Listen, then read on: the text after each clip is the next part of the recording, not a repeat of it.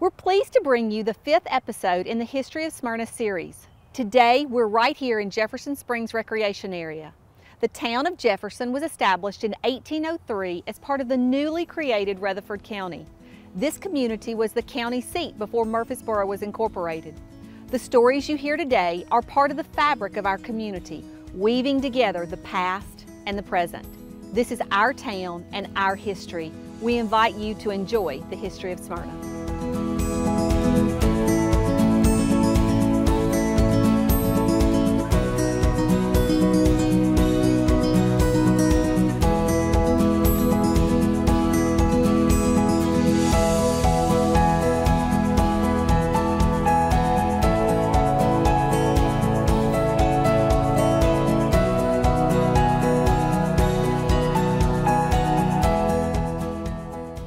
I'm Coon Victory, and I was born and raised right around and lived in Smyrna my entire life.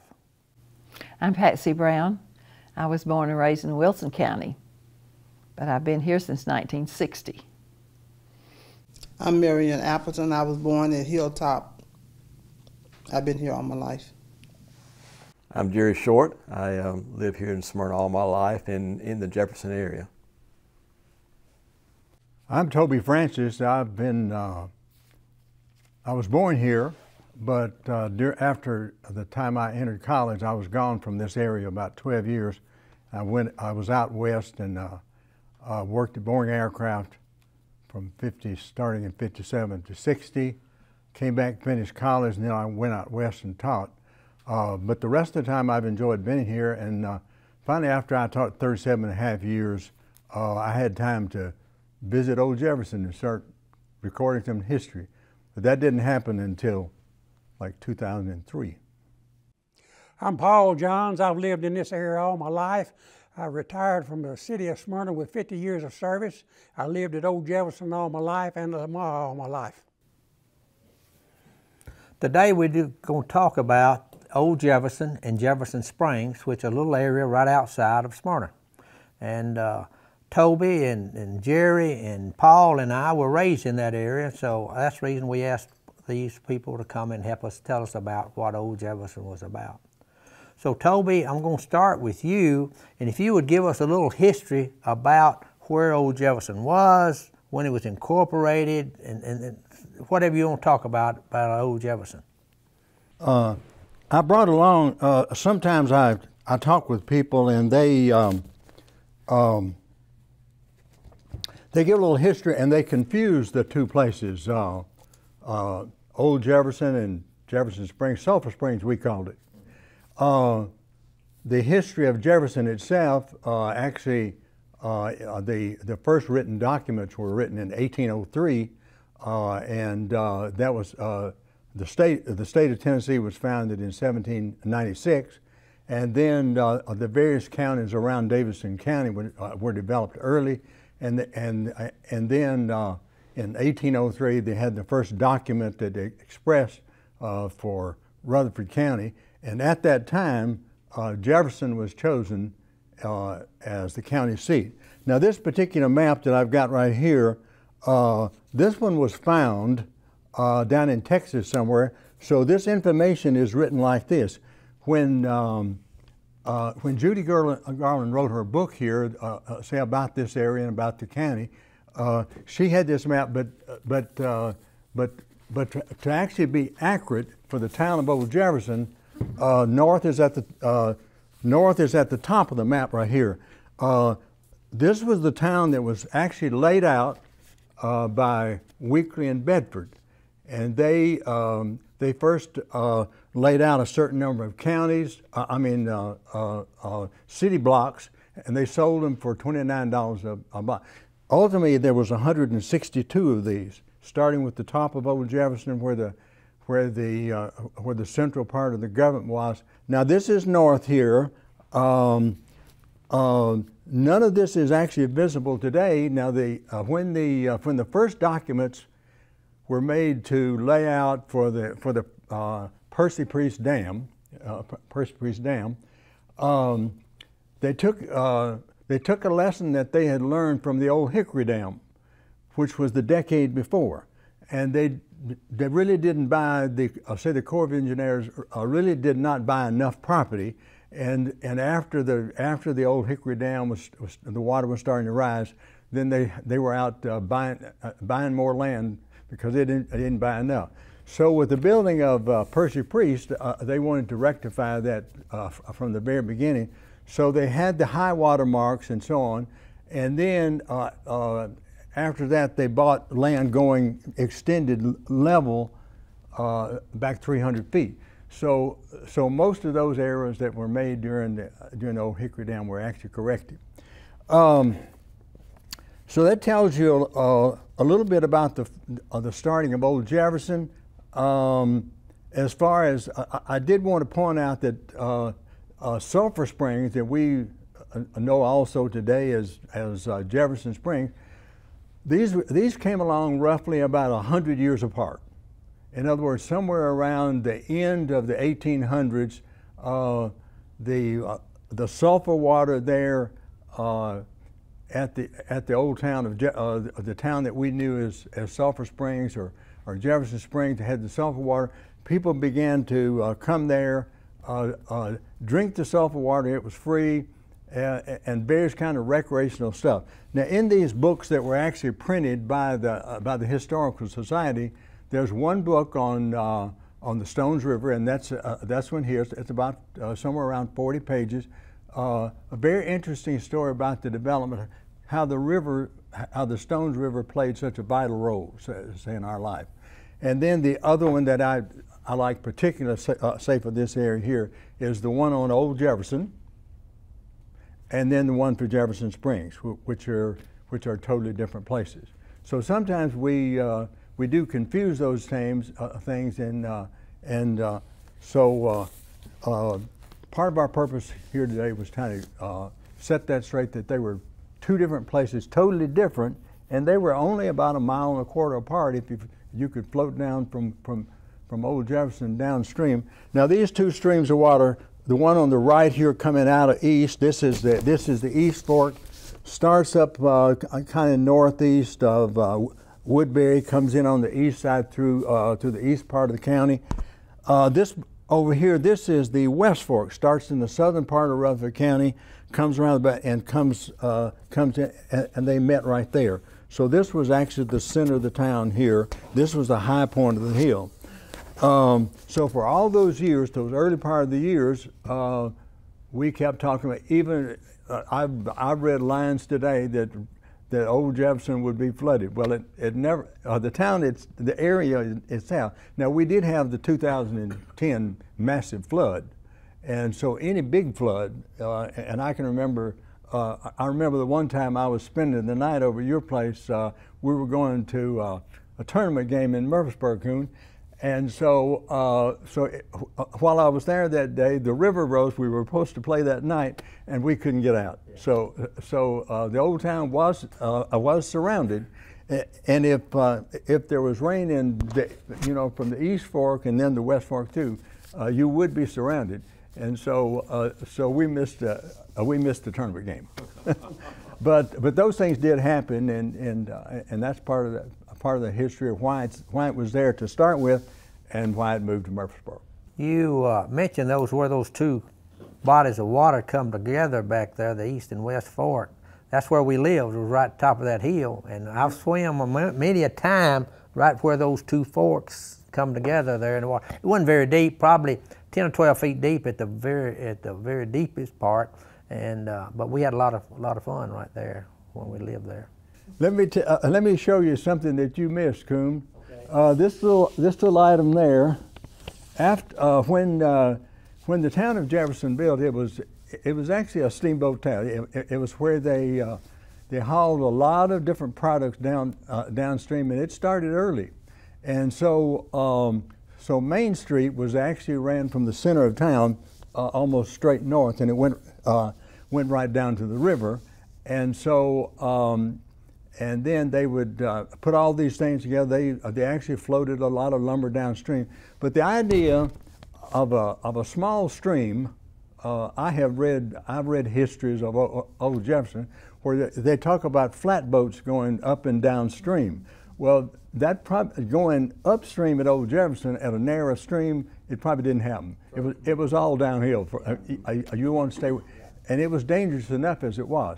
So they would build the flatboats, have all those ready, and by fall when they began to gather crops, both from the forest and also from land, float them downstream and go even all the way down to Mississippi, New Orleans and stuff, and then they would use the logs down there for various purposes, and then walk back. So that was the idea.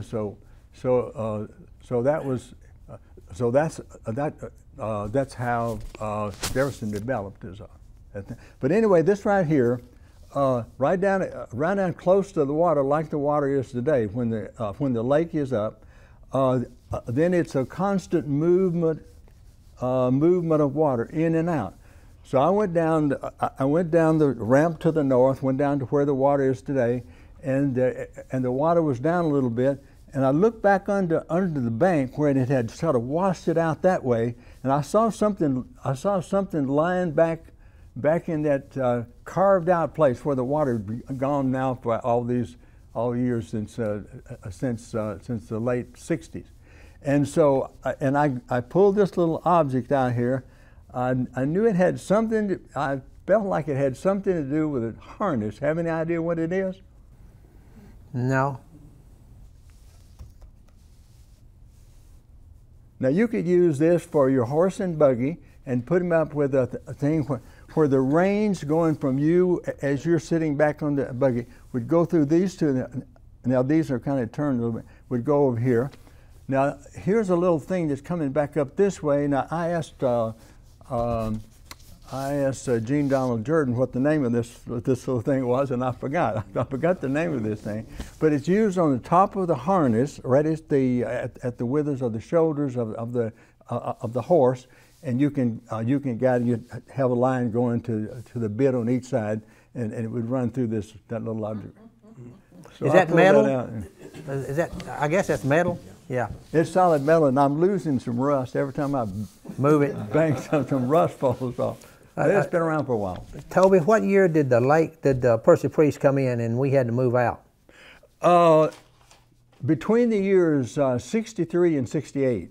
Now they had the first dedication in 63, and there was a lot to do just to begin with. By the end of 67, now I was out west during this whole time. I went to Nevada in 62. And I came back in 68. So by the time I got back here, the whole things had all changed. So my folks, during the middle of that time, about 65, they went out and back to Milton, where my father was actually born, right on the hill, just as you're going over Cannon County to the right. And they bought a 100-acre farm there. So they came out okay. And then there were some people who held out. My father had already been quite sick. And so he wanted just to make a quick sale, so they did. And so you had other people who stayed to the bitter end, just like Mrs. Winrow, who lived in the area where I grew up and where I was born. I've got pictures here of land grants, and the land grant that I was born on started out at Jefferson Pike, out close to where Ernie and where the Stones River is. And as you look down from the bridge, you go looking north. You see the water pumping station on the left, and the river bends off to the right. Make sure I'll show you another map of that. I'll just show you from this one right here. This is Old Jefferson right here. Okay, this is the river going downstream like this and goes on down, Here's where the road is now. The old road going through Jefferson went here, crossed West Fork right here, went through the town of Old Jefferson, and on and the other bridge over at the East Fork Recreation, and so on to Walter Hill. And they call this road here the Old Georgia Road here. And so this is the road, the rerouted road like it goes today. And then looking downstream, the river bends out to the east, makes a big loop, and in old deeds they called it the Big Bend country.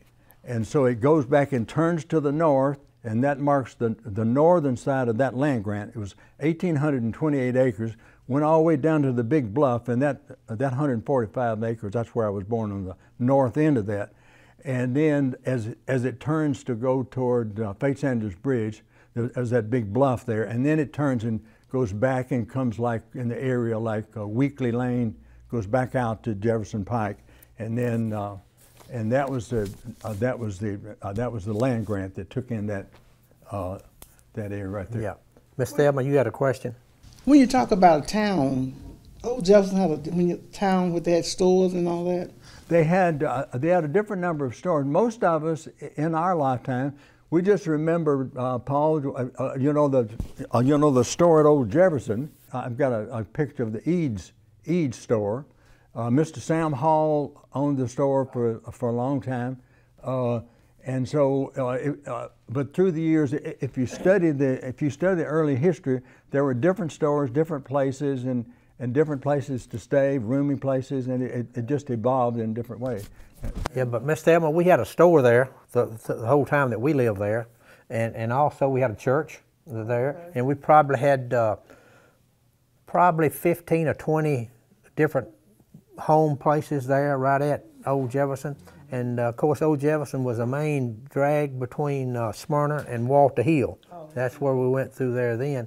But now, I think we probably moved out about 65, 66 in there, somewhere like that. I remember I was in college and Mom and Daddy moved to Smyrna. When did your parents move out? Do you recall, Paul? 66, 67, yeah. Is that right, about when they lived out? Then Jerry, when did y'all have to move out? My grandparents, which on the map here, my grandfather owned about 110 acres. If you look at the river kind of makes a horseshoe, and he owned from one side of the horseshoe to the other side of the horseshoe.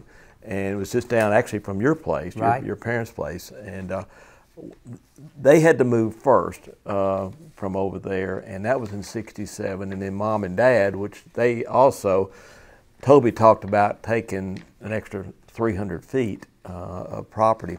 So that got half of Dad's property when they did that. And so we moved. Of course, we stayed on the same farm. We just moved from the back side of the farm, which became the front side of the farm when the new road came. And that was in '67 as well. 67. Mm-hmm. Yeah. Now, Toby mentioned Jefferson Springs. Now, Jefferson Springs was close to where Paul's area was, Jefferson Springs, Lamar area. So, Paul, would you mind telling us about Jefferson Springs and Lamar area? When you left Old Jefferson and went to Jefferson Springs, before you went across the bridge across Stones River, there was a hotel, and that was the Anderson Hotel, and that was the Anderson farm. He had probably a 200-acre farm there. And when you went across the bridge, it was a large bridge. It was probably 250 foot long, and it had a big concrete iron, 2 pillars in the middle of the Stones River holding the bridge up. And it also had something that most bridges didn't have. It had a sidewalk on the right-hand side that you could walk from the hotel over to the store and over to the dance hall and over to the park. And when you went across the bridge, the store was on the left-hand side of banks of Stones River, and the dance hall was on the right-hand side of Stones River, and the park was straight in front of you on Stones River. And let me tell you a little something about the dance hall that I can't let go because I remember it, and that's where my mother and daddy met, was at the dance hall at Old Jefferson. And in 1929, she lived in Brentwood, not Brentwood, but Woodbine in Nashville, and her mother and daddy had some friends in Smyrna on Sam Davis Highway, where Hager Street runs into Sam Davis Highway, and they come out one Saturday to visit them, and they went over to the dance hall at Old Jefferson that Saturday night, and that's where Daddy and Mother met in 1929, and then in 1931 they got married. So that's why it's real close to me there. And then at the store was something real unusual. It had a dance hall, not a dance hall, but it had a bowling alley, it had a pool hall, It had a restaurant that served sandwiches, and it also sold groceries. It also had living quarters upstairs that whoever run the store could live upstairs. And the last people I remember running the store was Ruth and Robert Ryan. And they had a daughter named Frances Ryan, and we went to school with her.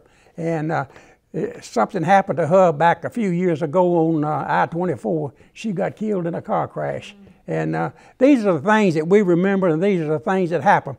And the thing that I remember about the park is the Lane Cedar Chess Company used to have their picnics at the park. And they did something that most people wouldn't realize and most people didn't see. And they would take a big pile of sawdust, and they would put $50 worth of change in that sawdust pile and line the children up and let the children go in there and pick that change out of that sawdust pile, and then the one that got the most change would get a bonus. And that happened there. And Coon and their folks lived next to the park in a house there beside the store, and there was 43 cottages up and down the banks of Stones River that people come out from Nashville, and you just think about coming from Nashville in a buggy and a horse to spend at Jefferson, and they did. And Sam Hall, that run the store at Old Jefferson, lived down behind the store. The road went down, and the gate that going into his property stopped the road, and that's where he lived. And he had a wife that had an unusual name, Leechy Lou. Yeah. Leechy Lou. And here's a picture of them right here. Yeah. This is in one of their Nashville stores. It's Sam Hall and Leechy. They ran the store at Old Jefferson there, right across the street from where we lived. But Miss Hall had passed away, and she married Claude Wright, and she was Leechy Wright then. But Miss Sam Hall was today would be a billionaire, I guess, because he was loaded with money back during that time. But they ran that store. And then you mentioned the store at Jefferson Springs. I remember the Hayes family ran it before they did. But he mentioned those cabins there, and those people would come from Nashville. Your attorneys and your doctors, your wealthy people would come there for the weekend because they had that dance hall there. And I assume that's the way that his parents met, because the people in Smyrna that they came to visit knew about that place. And so I guess your dad lived over there close to where the farm place was, and they just came there and met. Now, did they swim? Was there a swimming area over there as well? There was, wasn't it? Now, because what I remember, I thought that it set up kind of on a bluff. So they would have to get, I'm not sure how they got down there. But now, on the north side, it was a bluff. Okay. Right there where the store and everything was. Okay. Now you could come in from the south side. And that was it. And that's where the big slides and everything. Okay. You came across the bridge and walked. That's where that walking bridge that Paul was talking about. Walked across. You could park cars down there. But they had a big rock right in the middle where you could. And I remember one Sunday afternoon, y'all's close friends was swimming over there, and he drowned, and sure did. That was and then it was another young guy. He was swimming. He was fishing on the bank, bank, and he was about 8 or 10 years old, and he fell in there, and so that was two of the people that I knew that passed away. Winfred Young also. Winfred was the one that I was talking about. Your friends there that passed away. He hit a rock over or something. I wasn't with them on that date, but they were there, and he dived in, and he didn't survive. Here's some scenes from Jefferson Springs. This is the bridge. As you turn off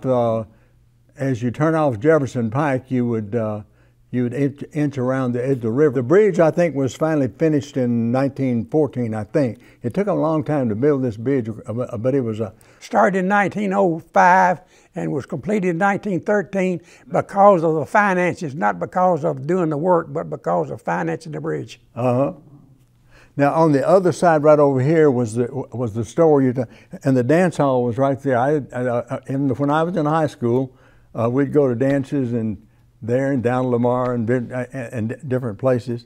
So that was the bridge going across the river. And here's another you can just kind of hold some of these up here. Now here's the fountain right there. This is called the gum, where you would take the sulfur water, the black sulfur water, and pump it out. And on the back you've got the store there. There's Uncle Wilson and Jimmy. Jimmy Francis took a lot of pictures while I was out west. Here's some of the houses. The one right there at the top, that's called I think that's called the Triangle House because it was on a triangular lot, or and so. Called V-shape. Huh? Yeah, it's kind of a V shape. Yeah. And here's another view of people gathered. All these are old Jefferson. Now here's some of the cabins. Now these are more on around the river toward Fall Creek and Spring Creek on the back. Now that was right there on the bank that went east from where you cross the bridge at Old Jefferson Springs. You turn right and you find these various cabins and things. Now this is Mr. Johnny Ackerson's house there. Down at the bottom, that's Mr. Elbert Ackerson, his house. Now here's a very rare picture right here. I've never seen two. This is a picture here of Fall Creek where my finger is at the bottom. I think that's the only picture I've got. I think I got this one from That's Tommy over Russell. where Paul was born and raised and grew up. Yeah. And here's the Fall Creek Bridge. So you mentioned that bridge there at Jefferson Springs. Here's your house right there, Paul, at the top where my finger is. The one at that whole thing there, and there's some pictures on the back. Is part of that bridge at Jefferson Springs still there or not? Did they tear it all down? It was dynamited. Dynamite, okay. The only thing, I was there just recently. There's a concrete column. Still there. There on the bank on the north side. Yeah. And here are different pictures. Now, Paul, we talking about bridges. Paul, where you lived there, it was the Fall Creek Bridge was there, and tell us about that incident that day that guy was driving that truck. Mr. Todd,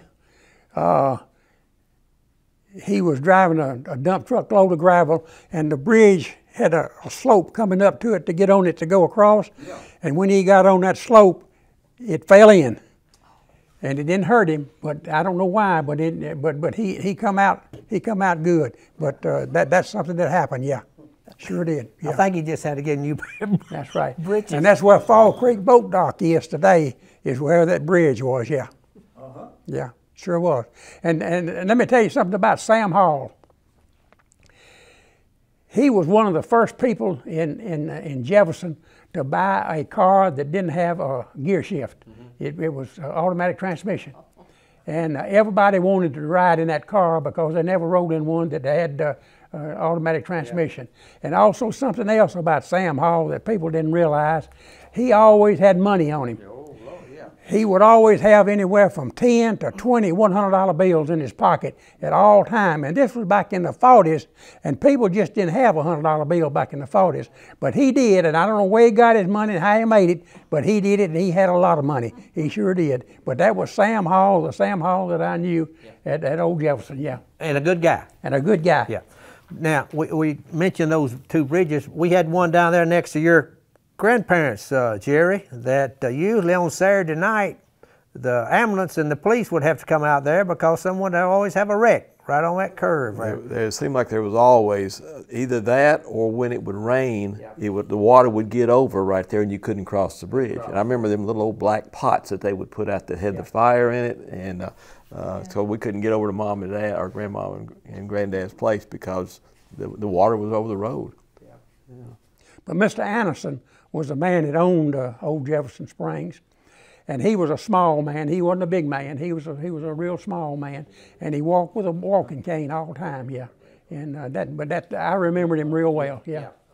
Now, when the lake closed, when the lake caused people to move, my parents moved right here on Enon Springs Road, right down from where we are today.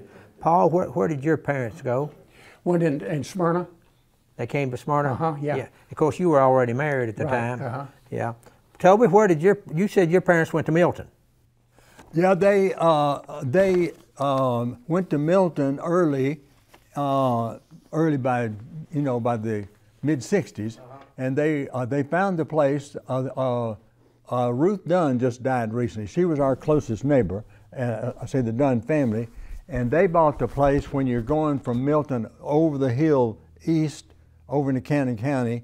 She bought the place and my folks had looked at that farm, and so Ruth's family bought that, and then the other one, when you go into Milton, and if you're turning south, going in the direction of Murfreesboro, there was the first farm there on the left. It was 100 acres. My folks bought that farm just right outside of Milton as you're going out toward Prosperity. So they. What do Winrows do? But my father only lived a year, and so by the time I came back here, he had already passed away. So, where did the Winrows go? Do you recall? They go to Nashville.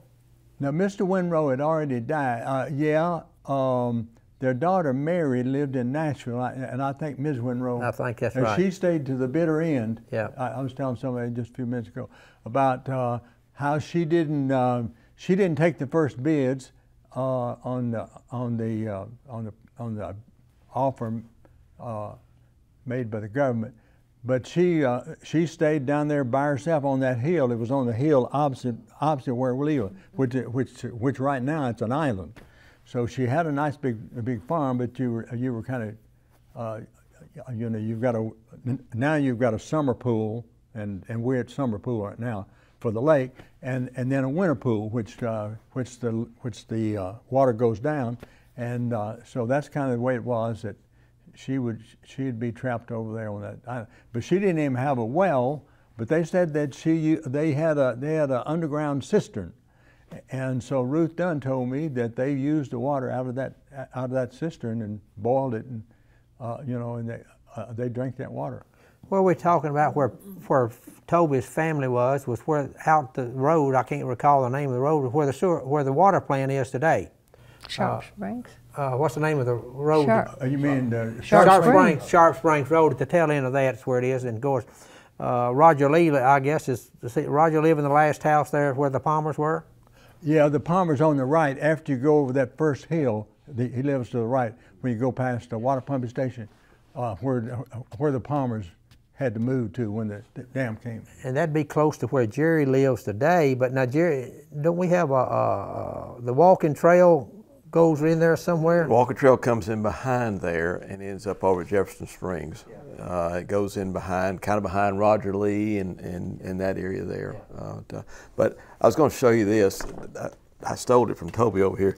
This is a picture of my grandfather's house here, and he had, I think there was 8 buildings on that property. I think it's what it was. And this house set up on top of a hill. You guys probably remember it set up on top of a hill. This was his old, I remember this truck as a kid, and he would forget to put it in gear, okay? And it would roll down that hill, end up down in a sinkhole down there and hit a tree. And I was trying to see if this was the one before it hit that tree or not, because it was all messed up right here on this side. But they told a story one time that he had a pet turkey, and the turkey would get in front of that truck and wouldn't let him leave, and he'd have to back up and go around that turkey.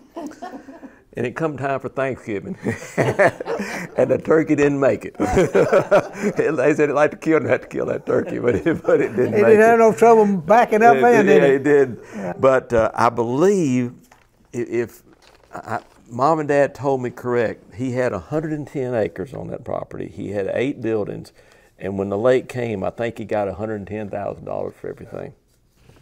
Now here's some of the early families. The Keeble family occupied and they actually built that house, and it was there when the lake came. It was a log house that was covered with shiplap type, and that's the picture of it right there.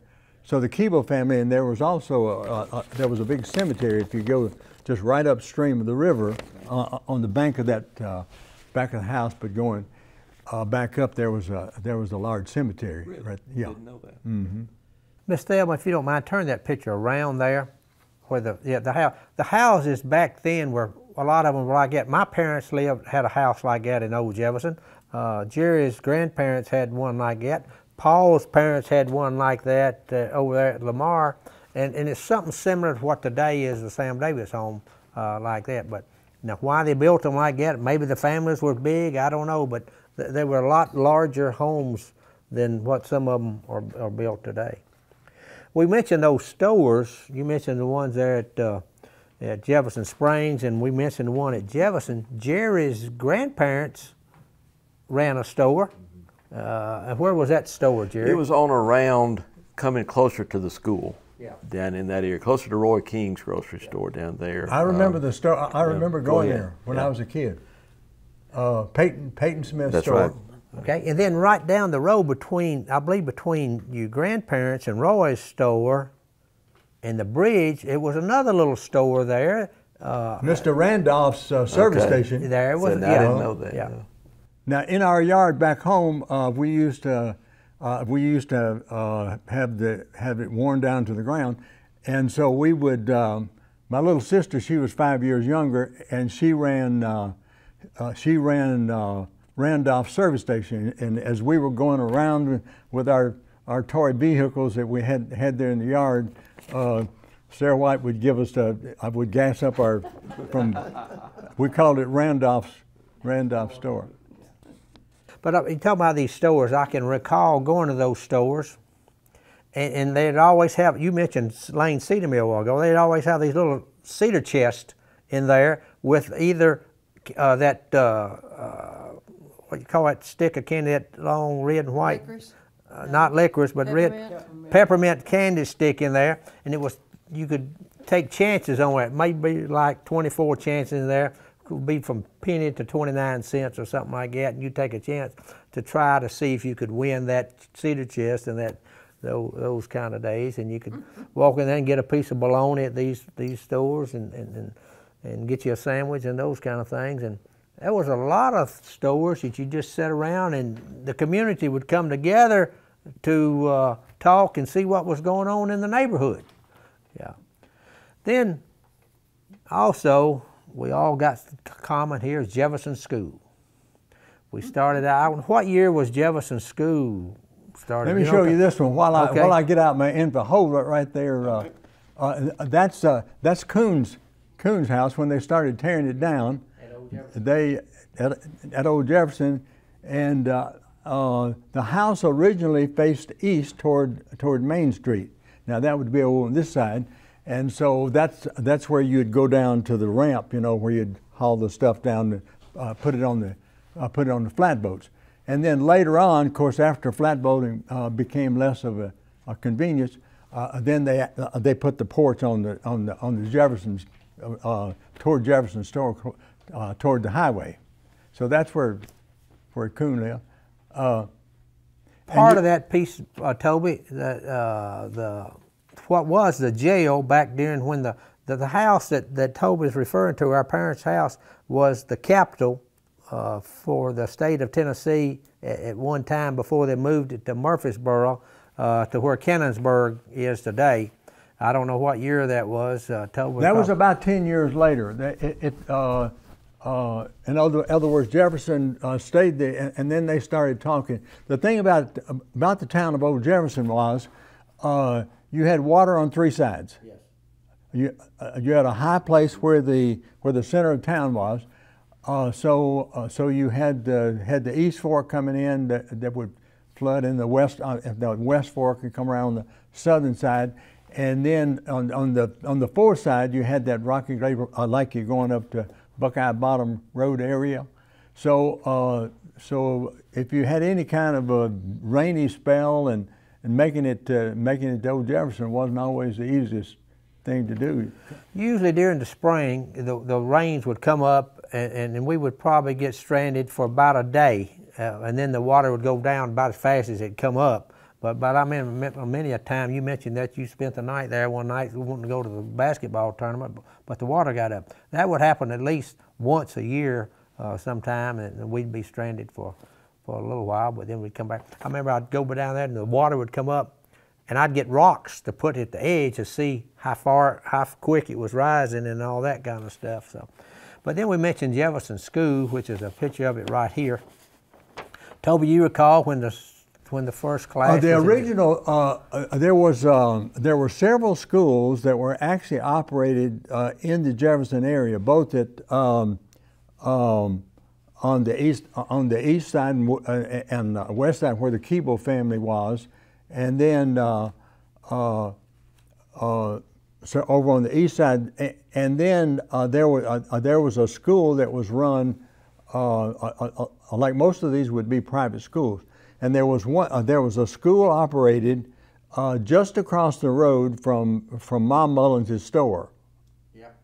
And so if you did have a flood or something like that, it would be inconvenient from the people, from Sulphur Springs, Old Jefferson, us down Charles Springs Road. So they built. I'll show you a picture of the first school in 1889. They had the first school that was built over on next to the Frank Johns property. It was on the same side of the road. So that was built in '89, and it was actually started as a one-room school, and then they added on to it. It burned in 1920, and then they built the brick school that we went to, the one that you just showed right there. Okay, Paul, you and Toby are a little older than I, and me and Jerry when we were students there. How did you get to school? Bus. You rode a bus. Yeah. You recall? Burdine Maddox. Burdine Maddox. So now, Mr. Burdine was my bus driver later on. Yeah, he was a bus driver. But you rode on a different type of bus than what I had, I think. I was just a regular bus. Oh, I thought you rode on one that had a wooden. No, that was the Cook bus. Oh, the Cook bus. Okay. Yeah. But did you ride on the Cook bus? No. Oh, you never rode on the Cook bus. So you rode on a regular bus like I did. Do you recall who some of your teachers were? Let me tell you something about a teacher that I remember and I won't never forget, and that's Miss Barrett, 5th and 6th grade teacher. And when you was at that age of 5th and 6th grade, if she asked you to do something, most people would say, I can't. That's just human nature at that age. When she asked you to do something and you say, I can't, her favorite saying was, are you American or are you American't? That was her favorite saying, and I won't never forget that, and I've used that saying all my life. When something come up in my life that I needed to do something, I would tell myself, I am an American.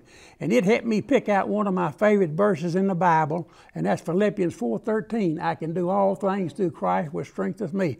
And that's some of the things that you remember about teachers in school. And Mr. Barrett was a 7th and 8th grade teacher, and he would have chapel. He was a Baptist preacher, and he would have chapel on Wednesday morning. And his favorite person in the Bible that he talked about more than anybody else was Samson. He really liked to talk about Samson.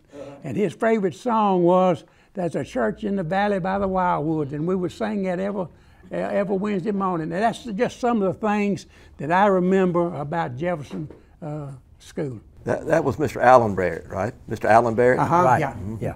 And you mentioned her, Miss Barrett, and I had her also. And I remember one day it was about 10 minutes before class was supposed to end, before the bell rang. And so she was sitting up there with her pocketbook, and her pocketbook was huge. So she just emptied her pocketbook up to see what she had in it. She had everything she needed as far as her personal things, the checkbook and the makeup and all that kind of stuff. She had fishing hooks in there just in case one of her boys wanted to go fishing. I never will forget her pulling that fishing hook out of there. So, but yeah, you remember Miss Barrett was probably one of your favorite teachers. Let me tell you something about Mr. Barrett. He really liked animals, and he had a parrot, not a parrot but an eagle, that he had sitting on a stand in our classroom. His name was Henrietta. And Henrietta would get to hollering, and he'd say, Franklin Underwood, go outside and catch some grasshoppers for Henrietta. Said Henrietta's hungry. that was Mr. Barrett. They were just good people. They were just good, down to earth people. Now, with Mr. Barrett, we used to deliver meals to a Mr. and Miss Barrett, lived there by that little store when you turn to go to Mona. Yeah, out that area. In that brick house. Is that? No, they lived out further. They lived about 3 miles out on the right-hand side. That was a brother, I think. That was a brother. That was a brother. And that lady, the lady was a teacher there, Miss Ward. Miss She Ward was a married teacher him. there when, Okay. and she used to be my next door neighbor before she married. Oh, really? But you mentioned Mr. Allen Barrett at Powell's Chapel Baptist Church, where your family's been going for a long time. That's where I go now. Was he still living and preaching when you first started going as a youngster, or do you recall? He came back. He came back? He was not well, he was, but I don't remember him. I was too young to remember him, but once he kind of retired, Yeah. he came back, and he wasn't a preacher there, but he was a member there. Yeah. Yeah. But good people. I remember they had 2 boys. They had a daughter too. They had Barry and Bonnie Claire. Bonnie Claire was a and super Barton. athlete. Barton was the one that got killed in a plane crash. It's true, yeah. And Barry. All of them had double B's in the name. All of them was double B's. But Bonnie Claire was a star athlete at Smyrna High School. You might remember her. She played for Miss Towle, Bonnie Claire Barrett. That might have been about, no. She Yeah, played she at was the on the same state time as championship team. Gene Barrett. Yeah, Gene. Toby, you recall some of your teachers at Old Jefferson? Those are the only ones I can name. I'll make a joke about that. Of all the teachers, like going to college and stuff like that, I can remember one out of college, but I can remember all of them back in those days. Now, the one that I missed at Jefferson was Miss Short. Miss Athel. Miss Athel or Miss Margaret? Miss Athel Short, at that time, she was teaching 5th and 6th grade, and Miss Allen Barrett was 1st and 2nd. And then Miss Catherine Ward, she was teaching 3rd and 4th. And so when I was going into 5th grade, Miss Athel Short and Miss Allen Barrett changed. So I had Miss Allen Barrett for 1st and 2nd and 5th and 6th, and Mr. Barrett for 7th grade, and Mr. Cason for 8th. Okay. Mm-hmm. When you talk about Jefferson, Old Jefferson and Jefferson Springs, but did any black families live near or out there? There were a lot of black families. Now I've got a record showing some of the like the census reports back in 1920 and stuff, and they so in the area particular Hickory Grove, that area there was populated with black people heavily. There was a black family that lived across the street from Jefferson School, Jimmy D. Mules. Yeah. Jimmy D. Mules. And okay. Jimmy D. had a lot of chickens, and the chickens would go over and get under the school building, and they'd get to cackling, and Mr. Barrett would say, Paul, they just laid some eggs. You get to go down there and get them and carry them over to Jimmy D's house. Jerry, do you recall some of your teachers? It's not even funny, Coon. You guys had it made. Mine were all relatives. Oh. Yeah, So they could tell on you. Yeah. So that's why I said a minute ago which one. So Miss Athel was, I guess she was Dad's cousin, I think is what she was. And then, so I had her 1st grade. Then when I went to 2nd grade, I had Miss Margaret Short, which was my aunt, which by marriage, she was my dad's brother's wife. So I had her in 2nd and 3rd. I got rid of that aunt, and then I had to go to another aunt, which was Aunt Nell Summer, which was Mom's sister. Yes. So for the first 4 years, I couldn't do anything. and I was in school with his brother, and he was always trying to get me in trouble. And then in the 5th and 6th grade, I had Miss Holland, and who just recently passed away. And then she did 5th and 6th, and 7th and 8th. Mr. Holland had 7th and 8th grade, and Mr. Holland passed away when I think I was in the 6th grade when he passed away. So what they did was, instead of putting anybody else teaching into those 2 classes, they moved them on to Smyrna. And so the following year, which was the end of my 6th grade, was when Jefferson shut down. And then we moved to, well, I started going to school at Thurman Francis. I think here's some of your relatives right here. I've got a picture of the old mill that was there near the East Fork Recreation area, just on the East Fork, and this is coming out the east side of the mill. This is not a complete shot, but the mill that was there, and this is Miss Ethel Short right here. Okay, then I see Margaret, because Margaret was a man, and her maiden name was Mann. I see that name up there as well. Yeah. So these are your that's relatives. both of them that we were talking about. Now this is the dam.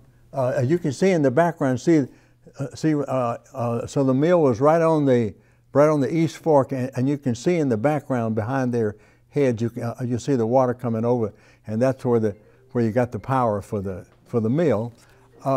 So this girl down here, it says May Lamore Jenkins. I don't know. I never know. So that's Miss Ethel Mann Short and Margaret Mann Short, who were teachers at Old Jefferson. Paul, do you recall who the cooks were in the cafeteria? Toby, you recall? I can't think right now. Was it Miss Smith? Was there Miss Miss Smith? Miss Smith was there for a long time during my time. Miss Russell was there during my time. Okay. I remember her. Miss Smith was there when I left. Yeah, Miss Smith was there for a long time. But I remember also during the wintertime, the government or the county would send juice. They would send orange juice out to the schools, and we would have an orange juice break, I guess, for vitamins, or because we were in the rural area, I guess they figured we didn't get those type of things. But Paul, where did you, at your school, if you had to use a bathroom, what'd you have to do to go to the bathroom? We had a toilet. The girls had one out behind the school, and the boys had one out behind the school. It was an outhouse, is what we would call it, wasn't it? Okay. Sure Did was. you have the same scenario, Toby? Yeah. Mine was a little bit more modern. When I was in the 7th grade, they brought indoor plumbing to the Old Jefferson School. So, Jerry, I don't guess you had to have a go to those outdoor toilets. I was trying to find the picture here. No, we had nice indoor bathrooms, but I was over there walking about 3 months ago, and I was carrying my son through there because the school is actually, if you looked at my dad's property and where we're at now, it was a rectangle farm. And in the very corner of that rectangle was where the school was. So it was actually, we were on 2 sides of the school, our property was.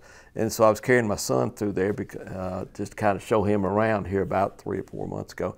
And I came up on this piece of concrete that had 3 holes in it. And I looked at him and I said, "Do you know what that is?" And he said, "No."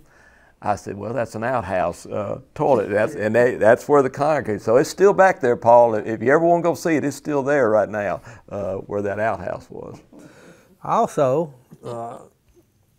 what did you use for heat? You recall what you used for heat at school? They had warm morning heaters, wood warm morning heaters, and coal. And they had a coal house. Had a coal house. Sure did, yeah. Had a coal house. Same with you, I guess, Toby? Yeah. The coal, you had to go out and get the coal and bring it in? I think I said a minute or two ago that the wooden school burned in I think it was 1930. I remember there was a time that say in the auditorium at the brick school that we went to there at Jefferson, there was a huge heater. And one time, you cleaned out, and there was an opening somehow underneath it, and somehow some papers fell through, and they were on fire underneath the school. And but we got under there and put those things. There was stories. We used to be able to crawl underneath the Jefferson School. And so there was a stage, and this was the new brick school. There was a stage where there was if you went in from the underneath the house, you could crawl up, and there was a panel, a little space where you could go in that little dark space. And so, there were occasions that I would ask the teacher if I could be excused to go out to the outhouse. And so I'd run out the door and then run and go to one of the little these little holes about this big, and I could crawl through those and then crawl all the way back and get underneath the room where my class was still conducting class. And then I would listen for a few minutes and then I'd come back out and then I'd talk to the students that I had there and tell them what I said, I can read your mind. I can tell you what you were talking about. But I can hear real plainly, I say, underneath the house, underneath the. But here is this is my class. This is 47 and 8, and this is the 3rd and 4th grade in Miss Catherine Ward's class, and you can barely see.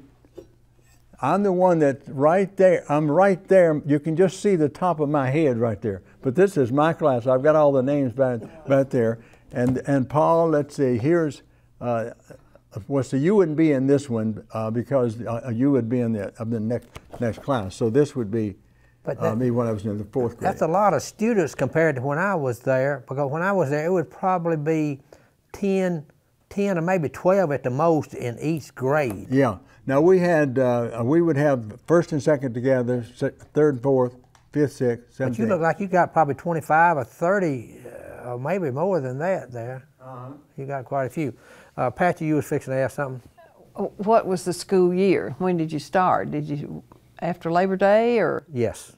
We started after Labor Day, didn't we?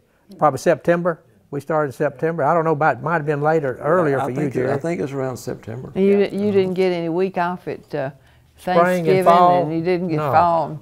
No. Thanksgiving we would get off on Thursday and Friday, I assume. Christmas probably, we might have had a week at Christmas, I don't forgot. Yeah, I think we probably did have between Christmas and New Year's. But then school was out in May, end of May? Yes. Here's just a few pictures. This one here, 1911-12. That was from the wooden school. It was built just slightly to the north of where the brick school came later, and that's Jefferson. I've just got a few of these here. Now those that are named on this one: Glendon Johns, Mr. Harry Arnold, Ethel Mann Short, Margaret Mann, Ruby Waller, and Evelyn Waller. Those are the only ones I had named on that one. Here's a picture. I can't find any power lines coming to this early picture of the Jefferson School, the brick school. It's a beautiful school. Also during that time, we didn't have any playground. Our playground was just outside dirt. And of course, if it was raining, you stayed inside and the teacher would bring out games to play and those kind of things. But of course today, everybody has a gym and all that kind of stuff. They did have some swings. Yeah, we did have some swings, that's right. I remember the swings there. Yeah. Then, Paul, you left Old Jefferson and you had to go to the big school at Smyrna, which was Rock School, where the Smyrna Library is today, the library in the little park. Was it a big change for you to go from Old Jefferson to Smyrna? Yes, it was, yeah. Yes, it was. About how many was in your class then? I don't know how many was in the class when we started, but when we graduated in 1955, there was 37 people in the class. 37 people graduated with you. Yeah. Then, Yeah. then did you have any trouble keeping up with your grade, with your subjects and all that? No, none whatsoever. Yeah. None whatsoever. Toby, how many was in your graduating class? You recall? Which was just a year later. It was 39, but we had several others who had been in the armed services who were included. We were having our 66 class reunion next month. Next month, 66 years. 66 years. About how many will show up that was in your We've lost graduation? about half. About half, which is pretty good. Yeah, Which is pretty good. Who were some of them that graduated with you that we would know? Annette and Jeanette Gwynn, Malcolm Francis, Yep, my brother. his brother. We started out in the first grade together. Johnny Your Anderson. wife, your wife. My wife. Yeah. Dot Steele, she graduated. Elizabeth Mitchell. So there's a bunch, yeah. There's a bunch, yeah. Bobby Duke from Old Jefferson. Yeah. Paul, did you guys go to school with quite a few from the base as well? Quite a few, yeah. Okay. Yeah. I know we, when I was in the 8th grade, you know, the base closed at that time, and I basically lost half of my friends in one summer. Yeah. You know, I mean, you were running around with these kids and all, and 3 months later they were gone. Now, I came along 6 years later after Toby graduated in 56. I graduated in 1962. Now, I want you to remember that Old Jefferson was not the only school that came to Smyrna High School, because you had them from Amberville, you had them from Rocky Fork, Seminary, what other schools? I don't know. Laverne came in there then. So you had this group that came in there and then made the classes a little bit larger. But our class in 1962 was the first class to have 100 students in our class. 94 out of the 100 graduated. But I remember ours was the first one that had 100 in there. We had some people from Nolensville in our class. You had some from Nolensville back then? Okay, so then quite a few years later, Jerry graduated from high school. What year did you graduate, Jerry? 73. 73. We had right at 170. 170. Was Laverne High School there then? No. No. No. Still Smyrna. Still Smyrna. In fact, your daughter, I think, was the first year that there was Smyrna and Laverne. You're right. You're right. Yeah. I tell you all about that, thanks to you. Yeah. Back during that time, Patsy was, she was already really involved in the community, but she wanted to be on the school board. So she was on the school board representing the north end of Rutherford County. Was that when Smyrna and Laverne split? Yes. And Laverne High School was built. What year was that, you recall? 89. 1989. So Wait a minute, is that right? that'd be close. Yeah. So Shari and Mary Esther. yeah. But that was a big change. That was a big change there. Can you recall some of the functions at Old Jefferson that the families, your PTA, your parents did to raise funds for the school? I remember we had cakewalks, we had spaghetti suppers. Yeah. I remember they had a womanless wedding one time. Daddy was the bride. Johnny Ross was the baby. And supposedly Daddy had already had the baby, and he was going to push the baby up to the altar. And they used a wheelbarrow to push him up there because Johnny was so big he couldn't get in a buggy. So I remember those days, and we'd have those cakewalks outside. Your Uncle Wilson Francis was one of the best cakewalkers and dancers that we had around Old Jefferson. They really loved that. And they brought in a band one night to the school at Old Jefferson School, and the man that drove the car in didn't have any arms. He drove by his feet. And you know what he did when he got there? And when he was a musician, he played the guitar with his toes. Huh. Oh my goodness. Yeah, I remember that. I don't never forget that. Yeah. Well, One thing, Cooney, I don't know that we see anything about was King's Grocery. yes. It was just down, well, it was just almost across the street from us, just a little ways up. But that was the only grocery that was pretty much there In at the the later end. time, yes. When the lake came, it was Roy King who had it. Now, I'm not sure how long Roy And Bud owned Waller had it 5 years before Roy took it over. Okay, and that's where we got our groceries. Of course, you could we could walk up there and get them, but what Roy would let us do, if I needed something to drink or something, if I wanted a Coke or a candy bar, I'd walk up and down the road and find Coke bottles and then take them up there and turn them in, get 3 cents and get me something to eat. Also back then, Roy and the other grocery people, they would have tabs. They would have this little charge things where you could charge, and then the parents would come by at the end of the week or the month and pay for those things. A lot of times, farmers in the community, they would have to wait 2 or 3 months until the crops came in and to make those payments. But that's the way you did back then. And a lot of things back then you did by handshake, and you didn't have to have anything in writing and all that kind of stuff. So times have changed, and that, to be honest, is for the best. I guess it's for the best because we've grown so much. I can recall we were talking about Paul being on the council. I remember when we first got on, it was something like 7,500 people was here in Smyrna, and today we over 50,000. So that's how we've grown. Anything else, Paul, that you want to bring up about Old Jefferson that we didn't discuss that you think? There's something we used to do that I don't know that the young people would ever done or ever knew anything about it. You remember it, Richard, playing Annie over? Oh yeah, yeah. You know, throwing the ball over the school. Over the school, yes. And then you catch it, run around, and throw it at somebody else on the other side. I remember that. That was probably one of the best games we ever had down there. Ring around the roses. Yeah. Kick the can. Kick the can. Yeah. We had this thing. I remember we'd play a game where we'd have everybody would line up on one side next to the fence row over next to the property on the east side, and then the driveway into the school would be the other side, and then out in the middle you'd have 5 or 6 people who would catch, and the idea was just when people would come across, you'd tackle them. You'd tackle them, and they had to stay in the middle. And I was telling somebody just the other day, the person I remember that at that time, I'd say was Herschel Patterson. He was older than I, but it would take dozens of them to get him on the ground.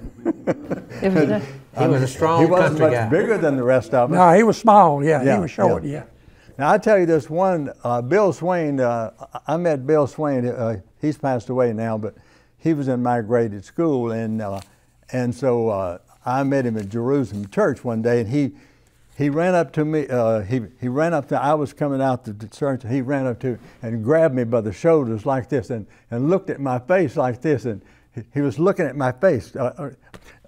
We had started this game where we'd go over there in the field, and there's horseweeds and stuff, and you'd pull them out of the ground, and on the end there'd be a spear, and then we'd bring our spears back over on the school ground, and then we'd line up, and we'd have the battle of the Romans and whoever, Spartans and the Romans. So Bill had thrown a spear, and it hit me right here.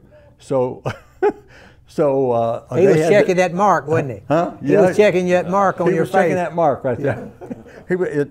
I can still feel it right there, but he was looking me in the face.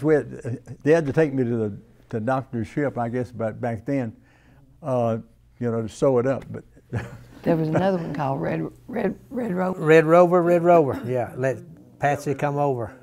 Another thing that I remember there, you mentioned that throwing the ball over. We'd get wild onions, and you get a hole. It would be a hole in the ground, and you try to pull that bug up out of that ground. Yeah, and yeah. Whoever could get the most bugs out would win that recess. We called it camel hunting. Camel hunting, yeah. Or camel fishing, I think. Yeah, I don't know. I guess and they'd grab that thing and you'd pull them right out. Yeah, I remember doing that. Coon, one of the things that you were asking, if it was anything else, I think one of the things that kind of stuck out to me, and actually I was even thinking about it coming over here today, was I took the back old Jefferson Road, which was next to the property that the lake took from us, and a lot of people won't realize that. I mean, I looked over there, and all you could see, and I even told my son this a couple of months ago. I said, this property here, which you can't, it's so dense now that you couldn't see from here to that wall there because of all the trees. That property was cornfields. You know, I mean, it was beautiful farmland that was back there then, and which is gone. I know we talked about my grandfather's place and over where you guys lived at. That was farmland that they took for the lake, and the lake is great, and it's really helped this area. But it didn't get used for the lake, and actually was leased back to other people to go back and farm. You know, so it's still kind of being used for farmland, but some of it was, you know, was taken away and then from them and then used later on for somebody else to come in and farm. Mm-hmm. People used to talk about back in the early days having to walk so far to get to school. You know, people that said I used to walk 5 miles to school. One day uphill back both ways, uphill both ways too. Wasn't it? Uphill both ways. We lived down at the end of the road, all the way down at the north end of that, and so one day we got up and it had snowed, and the river had risen some, and the Stones River ran right beside the road where the water pumping station. If you're standing on Jefferson Pike and you're looking downstream, you see the water station. The road was on there, and then the river was right next to it. And so I had to walk. Normally, we'd have to go 6/10 of a mile to get to where we'd catch the school bus. So I got up one morning when I was in high school, and I walked. I walked to the mailbox, and so I didn't see any tracks where any bus had been there. So I walked on and went on to the south and walked around the pumping station, and there was a turn-in spot where if the bus came and if the river was up in the road, that's where he turned around. And I could tell there was a fine set of tracks there, and so I could tell the bus had already come and gone. So I kept on walking and walked out the end of Sharp Spring Road, and I made the turn on Jefferson Pike and went through Gillsville and by the Pine Thicket, and no one ever picked me up, and I walked 5 miles. I did walk 5 miles on one way to school that day. And when I got there, school was in session, even though we had snow on the ground and everything. I finally made it about 11 o'clock, and sometimes I would jog a little bit, and then I'd walk and back. So I did walk one time 5 miles, and I rode the bus home. Because I caught the bus back. You mentioned, I'm sorry, go ahead, Patsy. Do you still lead the trips through Jefferson and all? Yeah, I still do whenever there's a need for one, just like if the first one I did, all the time I was back here teaching everything for all those years. I taught 37.5 years, and so it seemed like I stayed so busy that I didn't have the chance to think much about old Jefferson. So after I retired in '99, about in the early part of 2000, I decided, well, I'm gonna go over to the East Fork Recreation and hike in. So all these had elapsed between the '60s all the way to 2002 or something. And so I just went, and I had to, it was to such I had to go up at top of the hill where John Nash Reed's mansion was, and I just went straight west and just went straight across those fields. And some of the fields were being worked, leased out by the government. And so after I kept walking, I didn't know exactly where I was, and I started hearing car sounds and trucks or something, and I was all the way on the other side to West Fork boat dock over there, and the car was over there. So and then after I got there, I went back around, back down the river, and then I got back to when I went by the Peyton Smith house, and I began to see some asphalt there, and I knew when I'd gotten to the hill where Jefferson's store and everything was. So after that, in 2003, to answer your question, I've got a picture here, and I started putting out some advertisement. I started, and on a Saturday we met on October the 25th, 2003, 200 years after Jefferson, to the very day Jefferson was founded back in 1803. I had 70 people that showed up from my first walk. And that was The hike, and October. I gave the history, and we hiked into Old Jefferson, and you know, it would take, because sometimes it would take 3 hours, sometimes 4 hours, depending on, we'd come to have conversation and stuff like that. But the thing was, for all those years, and they're still right, that Jefferson was flooded, you know.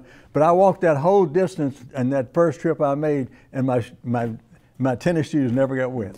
Did you say October the 5th, what, 2000? It was October the 25th, Oh, 25th. of 2003. 2003. And I'd like to do that, but I'm not sure I could hold out. Well, you can go when it's a little cooler or something, and take your time. Some of the last trips I've got, there was a group of people, a small group. Some of them came from Texas, and they had descended from ancestry here, and all of them were, I mean, you might say my age. So I did have to sit down and wait on a few of them. We kind of got too hot. Well, now, was that when the Nash, about that cemetery, was that some of the folks that came? Yeah, Revolutionary War hero? Yeah, we were involved in that Dr. about the Nash Cemetery. Yeah, okay. Now, you mentioned a while ago about walking the day that you walked to school and didn't nobody stop. But I can recall back in our days, if you saw somebody walking, you'd stop and you'd pick them up, and you'd take them most of the time to wherever they wanted to go. But times have changed where you won't pick up, you'd stop and help somebody with a flat tire or a broken down vehicle, but we don't do that today. We don't, so times have changed. Billy and myself, we made signs, and Billy gave me a sign that I had made back in college when I was going to UT, and I've still got the sign. They had it stored in one of your sheds, and he gave me the sign. And of all the times that I went back and forth to school in Knoxville in those first couple of years, we would hitchhike, and there was only one time I paid for a bus. Now he's talking about from Smyrna, Tennessee, Knoxville from Smyrna, Tennessee to Knoxville, and they would have this sign. It'd say Smyrna, Tennessee, or Murfreesboro. I forgot which one it said. Murfreesboro, Smyrna. On one side, and on the other one would say Knoxville, Tennessee, and they would have their school bus. Or we didn't have backpacks then. I don't know what you had a suitcase probably, and people would pick you up and take you. And there wasn't no interstate. We could go down right in front of the college there at UT and just hang our suitcase, and there'd be a traveling salesman come through and wanting company, and he'd buy us lunch in Crossville. Different day. Different day. Different days, right. Miss Thee, you have anything that I learned a lot. you learned a lot? Yes. Yeah. Patsy? No, I think this has been really, really good. Yeah, I was glad to know more about Jefferson and Old Jefferson and Jefferson Springs. Jefferson Springs, Sulphur Springs. Yeah. That's been very, very interesting. Thank y'all for coming. But Jerry and Toby and Paul, we appreciate you coming today. Really. Enjoyed it. Yes. Enjoyed it. Thank you for inviting us. Okay.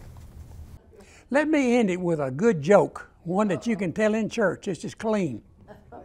A man and wife had been married for 60 years. They sat down on the front porch rocking. And she looked at him and said, "I remember when you used to hold my hand." He bent over and held her hand. She said, "I remember when you used to kiss me on my cheek."